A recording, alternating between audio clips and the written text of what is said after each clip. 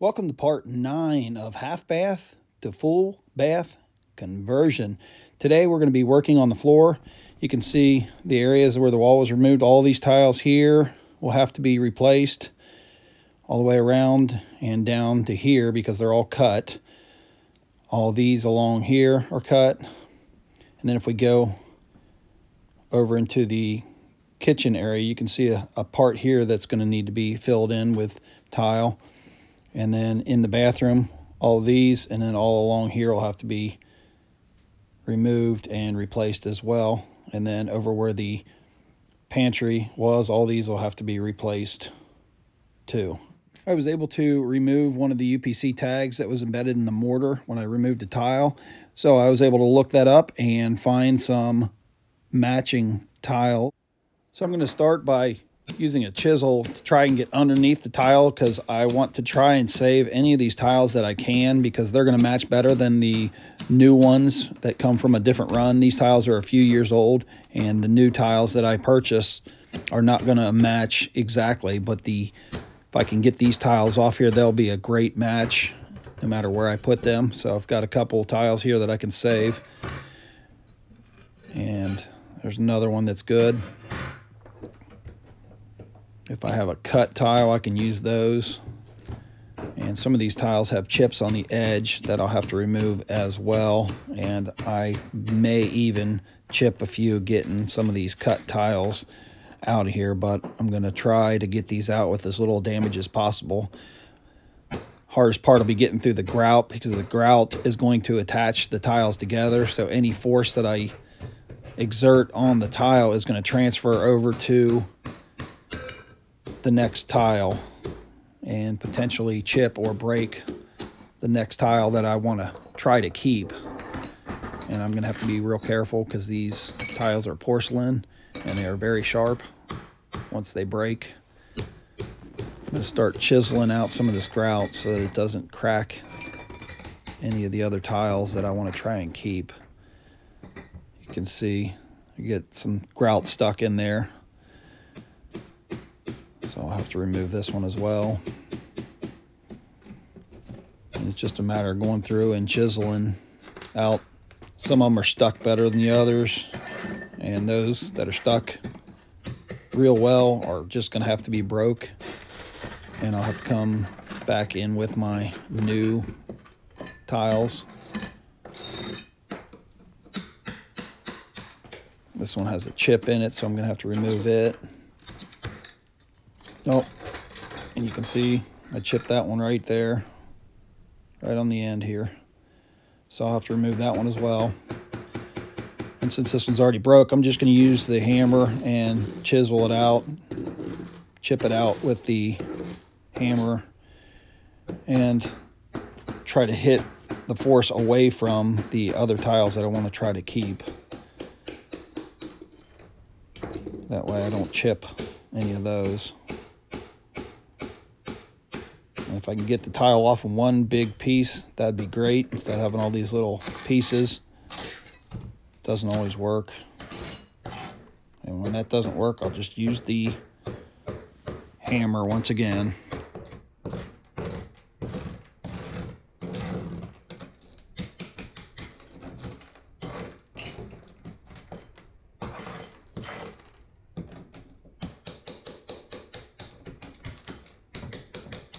And I noticed some damage to this next tile, so I'm gonna remove that one as well. Try to take out some of the grout so I don't damage the next tile. And I'll just chisel this one out with the hammer. I use the corner of the hammer right on the edge of the hammer. It seems to work a lot better than hitting it straight on, because right on the corner of the hammer right here, it's got an edge. So I try to hit it with the edge of the hammer. It gives it more of a point. If I had a different hammer, it may work a little bit better, something with a little bit better point on it, but using the corner of the head of the hammer seems to work pretty good here. Cracks the tile up pretty good.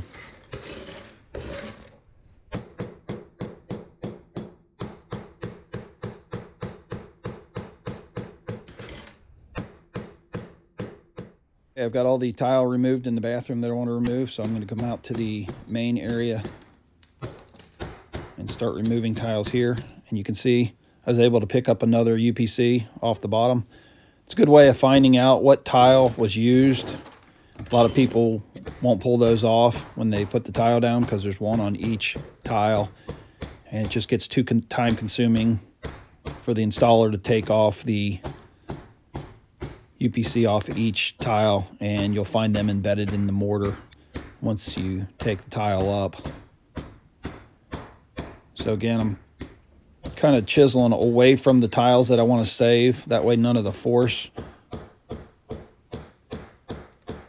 transfers over to the tiles that I want to save. I'm going to move into the kitchen area now. Just a couple over here that need to be removed. And you can see the old linoleum underneath where the cabinets used to be. They put the cabinets down first and then tiled right up to the cabinets in this house. So I'm going to just repeat the process just to keep the countertops level. And I'm going to move over to the former pantry area and start removing the tiles over here.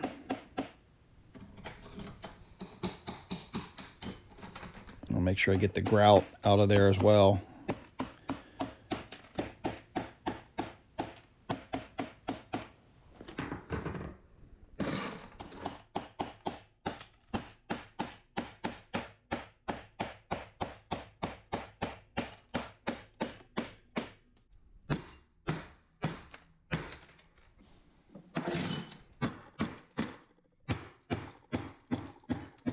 And there's a few more tiles left that I can see that I want to remove, and I'll clean this up a little bit and see if any of the other ones are damaged and if there's any other tiles that I need to remove that got chipped or damaged.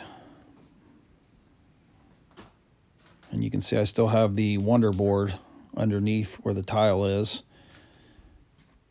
That also is going to have to be removed. There's so much mortar on it that the new tiles will never be level with the old tiles. So I'm going to try to cut the Wonder Board by using my pry bar. It's kind of sharp on the end.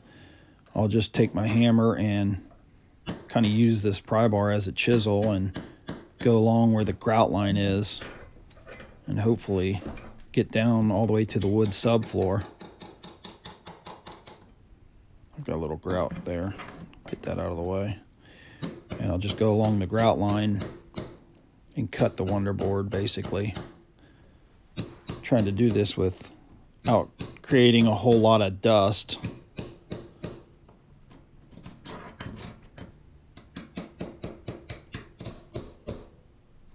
Okay, so I've got it cut part of the way up. Let's see how this Wonder Board comes up. Get the big pry bar and look, it's nailed down in multiple places here. See if I can, yeah, it's stuck pretty good, and there's a lot of nails. Looks like they mortared it down as well. Looks like there's a nail every 2 inches. At least that's what it seems like. If I can get a big piece up, that'd be great. Just gonna keep chiseling away at it here and see what we can get.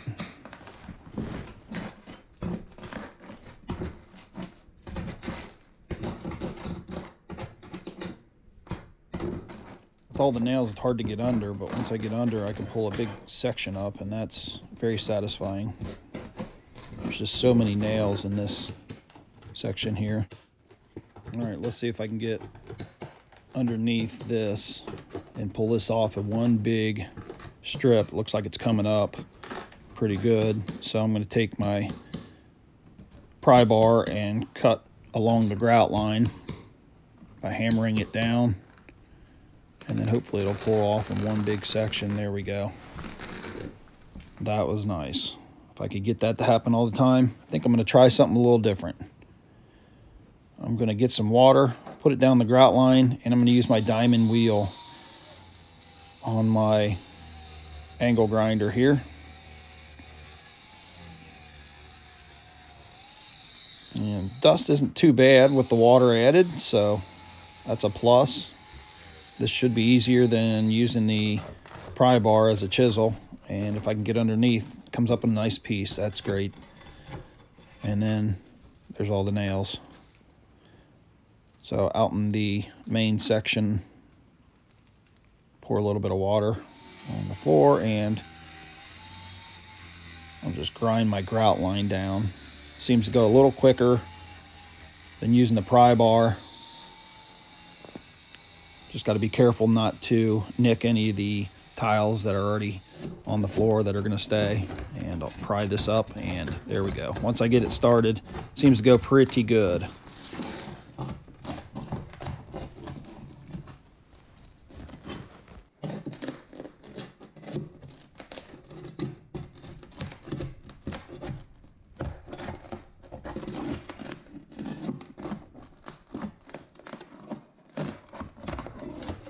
And once I get all this Wonder Board up, I'm left with all the nails to pull.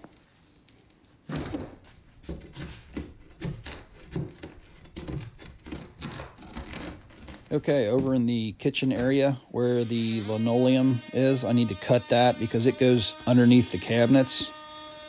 So I'll just run my oscillating tool along the cabinet, and I should be able to get underneath the linoleum and the wood that they put down for a subfloor for the linoleum. And it looks like they used staples here, so I'll have to pound those in. It's a little easier to pound those in than it is to pull those up.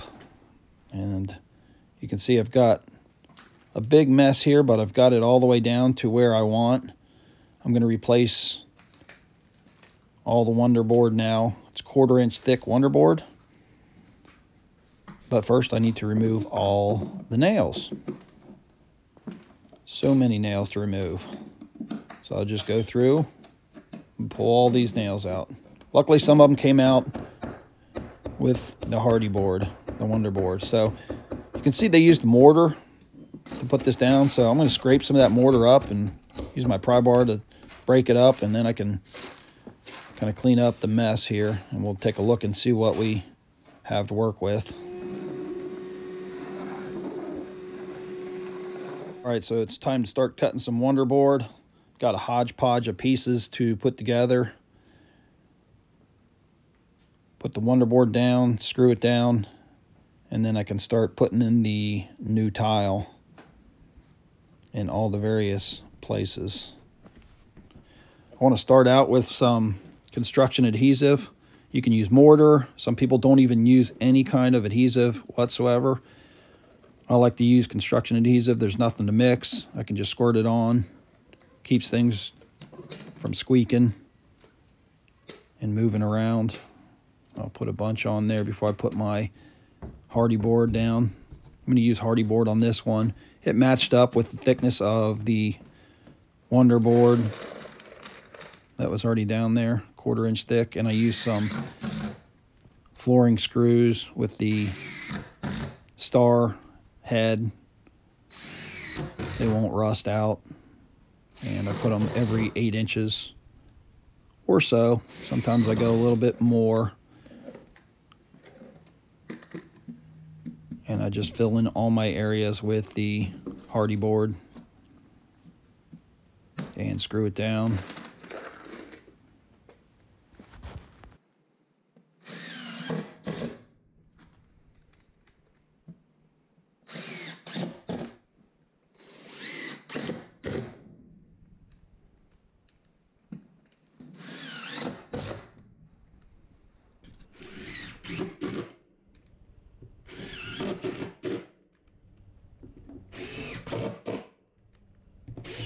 This is a pretty tedious process since there's so many little pieces that need to be cut and screwed down.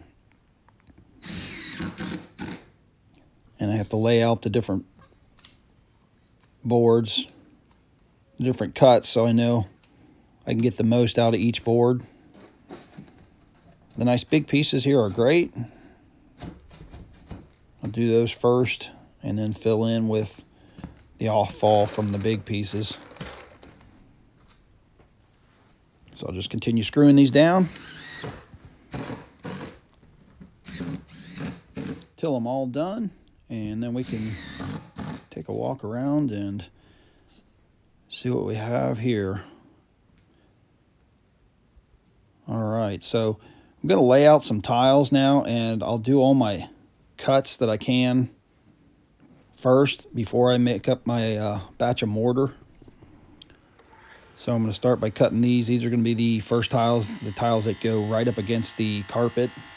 And these are reused tiles, ones that I pulled up that are still good.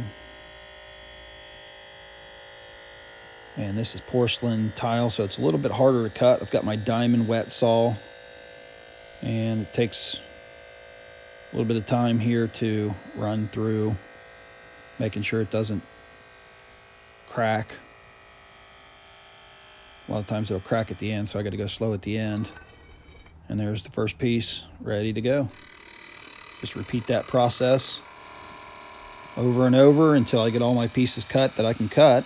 I may not be able to cut all the pieces, but the more I can cut before I mix up my mortar, the fresher the mortar will be when I go to put it down. So I've got all my pieces cut. Start mixing my mortar.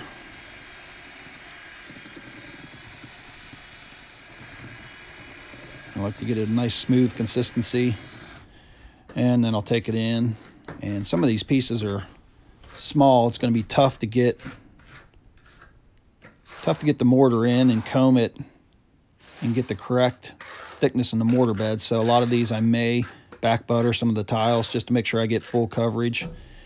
And then once I put the tile down, I like to get a rubber mallet and tap the tile just to work all the air bubbles out, make sure that it's embedded in the mortar real good. And you can see there's a little extra here, which means that I've got good coverage. I can pull one up and take a look if I need to, but it's always good to clean the mortar up before it dries. I found that is much easier than digging the mortar out of the grout joint for sure. Then I can install my spacers. Found the spacers that were the same thickness as the existing spaces. The bigger areas here are a little bit easier to mortar. It's because you can put a lot on and spread it out and then comb it down.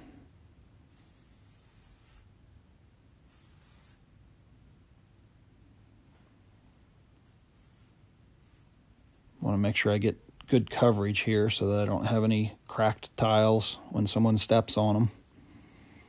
And then I can lay my tiles down.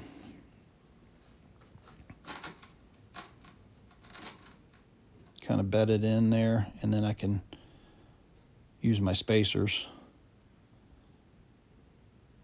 to line everything up, make sure everything's level on each side.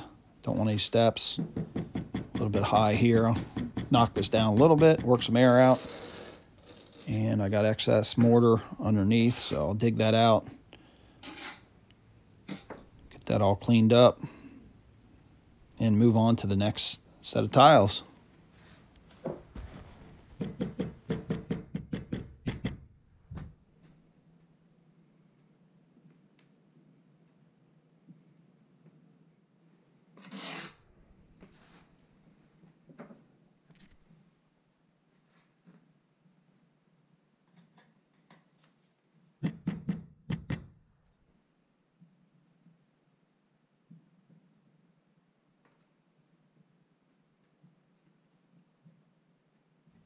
All right, next I'm going to move to the area underneath where the vanity is going to go. And I'll start putting my mortar down. It's a bigger area, so I can put a lot down and then spread it out.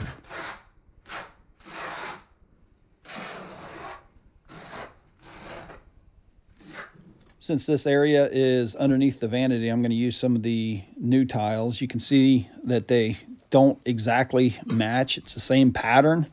But since these tiles are quite a few years newer and it's a different run, they've changed over the years. I'm going to put those underneath the vanity. That way you don't see them as much. You'll still see part of them, and there's going to be some out in the main section that I'll have to use, but I can hide most of these and reuse some of the original tiles in the main section so that you don't notice as much of a difference, and I'll put them randomly around, try to break up any patterns best I can. So out in the main section, the hallway area, another big area, put my mortar on, comb it down, and then I can start installing the tiles. I'll put all the tiles down first, and then I'll tap them with the mallet and then put my spacers in.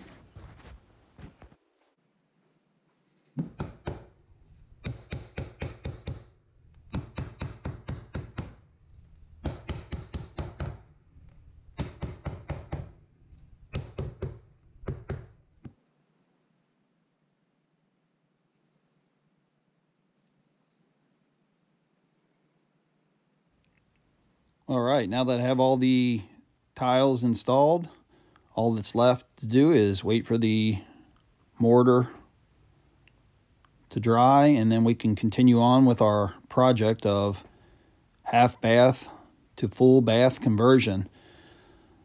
So check back with us for part 10 to see which direction we go next. Make sure to hit that like button and subscribe. I'm How To Bob. As always, thanks for watching.